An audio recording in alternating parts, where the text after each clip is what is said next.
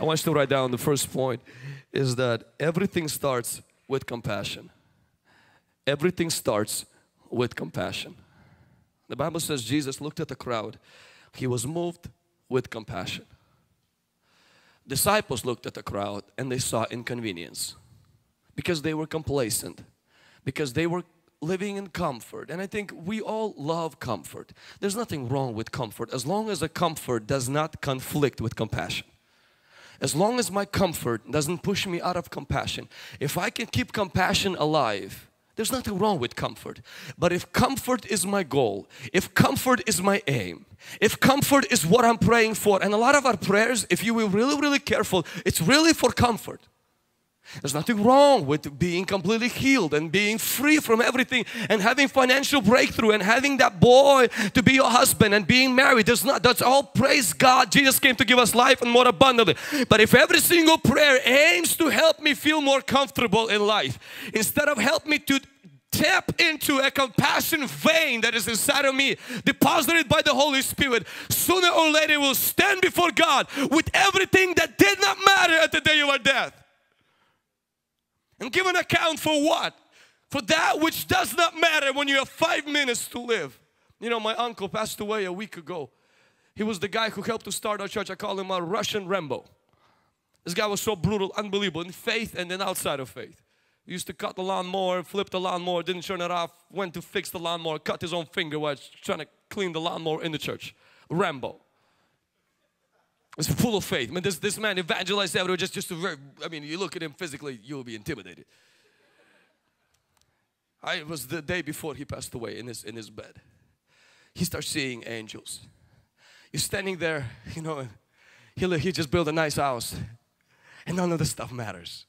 His business, 7 children. And he says, I see rain. He barely can speak because we prayed against he had cancer that quickly developed and he lost so much weight, he wasn't able to even speak, but his eyes were full of fire. And I'm looking at that and I'm like, that's exactly what I'm gonna come into. Everything I work for today, everything I worry for today, when I come to that point, and I will, because statistics says 10 out of 10 people will come there, it won't matter. The only thing that matters that day is how you live for the call of God, the purpose of God. And my life was literally just kind of shaken up once again. Though I just turned 30, to live with the perspective, my life will come to an end. And the color of the church's carpet will not matter at that day. And the make of my car and the brand of the clothes I wear and what I eat and who I hang out with and how many followers you have, who likes or doesn't like your statuses, who snapped you back or who doesn't snap you back. All of these things will matter not. What will matter is how close did you live to the purposes and the call of God in your life. Can somebody shout amen? Everything starts with compassion. Compassion is when you begin to feel that in your heart. You know, many of us, we are like that guy who went fishing one day and then he saw all the small fish and threw the small fish back into the sea. And the other guy noticed that he threw all the big fish out into the sea and kept all the small fish. So the other fisherman noticed that. He came to him, he said, hey, could you explain to me, what is this little thing that you're doing? You're throwing the big fish out and then you're keeping the small fish in. He says, it's a very simple solution. In the home I have a small frying pan. Any fish that doesn't fit the frying pan, I throw it away. And that's exactly how many of us live. We have this small frying pan of complacency and compassion, of complacency and comfort. And anything that doesn't fit that portfolio, we just throw it away. When we hear the challenge, you know, join the group, you're like, doesn't fit my frying pan. When you hear the challenge, hey, become a home group leader. What? Why would you want to do that? Out of that. Anything, come to Tuesday prayer. Well, that's boring. Out of that. And anything that doesn't fit the small little religious thinking all about me, frying pan, guess what we do? We throw it out. So when Jesus says, keep the multitudes, disciples says, no, why would you want to do that? They're annoying. They're burdensome. They're inconvenience. We already had enough of them. Get rid of them, Jesus. I want to challenge each one of us today. Allow the Holy Spirit to stretch your compassion just a little bit. Don't do those prayers, God, wreck me completely. That's not going to happen. You lived your life selfishly for 25 years being religious. We think in 1 minute you're going to become selfless Mother Teresa? Of course not. But if you come and say, God, you make me a little bit more compassionate this week. God, make me go at least to 1 prayer meeting. God, help me to join one group. Help me, God, begin to stretch my heart like a rubber band so that my heart will begin to feel that compassion. I remember I heard a story of one man in Australia who lived by the cliff for a very long time. Him and his wife, and I think they have a picture of that. And so one day he lived at this cliff called The Gap.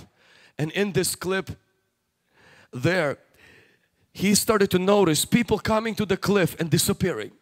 He didn't realize what was going on until it dawned on him that he started to search. They found out that for hundreds of years this cliff has been known for the most suicides that happen in Australia.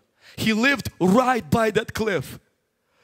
And one day he saw a person standing on the edge of the cliff. He decided to come and just see. And this was the first time he witnessed a suicide in his own eyes. He said, it wrecked me so much that I have people coming on the cliff every single day or every single week and they commit suicide and I live here. Him and his wife says, you know, we're not counselors, we're not very religious people, but there's something we can do. You know what he started to do? He started to go on the edge of the cliff when he saw some people, and he did something very simple. He says, what is your name? After they will say their name, he says, I have some warm tea in my house and some cookies.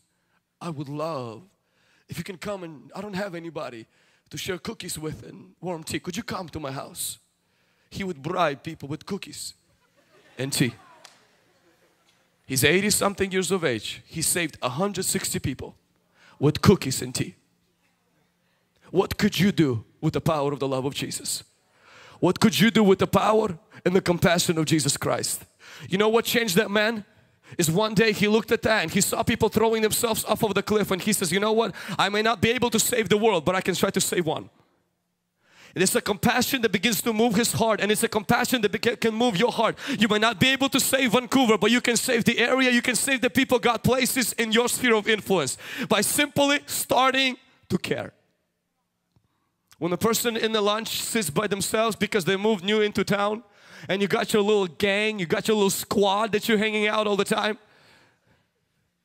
and you're so cool and you're so trendy and you guys are so popular, and you get your little slang that you have going on. What would happen if that person who stands on their own cliff right now, you will leave your little squad at least once a week, go sit beside that person and say, what is your name? Are you new in school? You will see how God will begin to use you to save people and change people's lives. I want to challenge each one of you today in your sphere of influence. Begin to ask God to stretch your heart just a little bit more in the area of compassion. I heard a story. This happened in Asia, in China, where another guy there's this famous bridge in China that is known also for the suicides, where the most people commit suicides. Over 1,000 people committed suicide in the last, I think, 200 years in this kind of a city. And this man, first time he saw a person committing suicide, he was driving on this highway and there was 4 different lanes that was passing by, and he saw a lady that was going over the rail. He stopped the car, ran through the cars, almost got run over, and quickly grabbed her as she was falling down and pulled her back. And now he goes there every weekend, and stands there waiting for people. That's his life now. I think over 100-something people have been rescued from committing suicide because a man, he's not even a Christian, just cares. That's it. I want to challenge each one of us today that you begin to care, that you begin to have compassion, that you begin to be concerned for the people in your school, for people who don't know Jesus, in Jesus' name. Can somebody shout amen?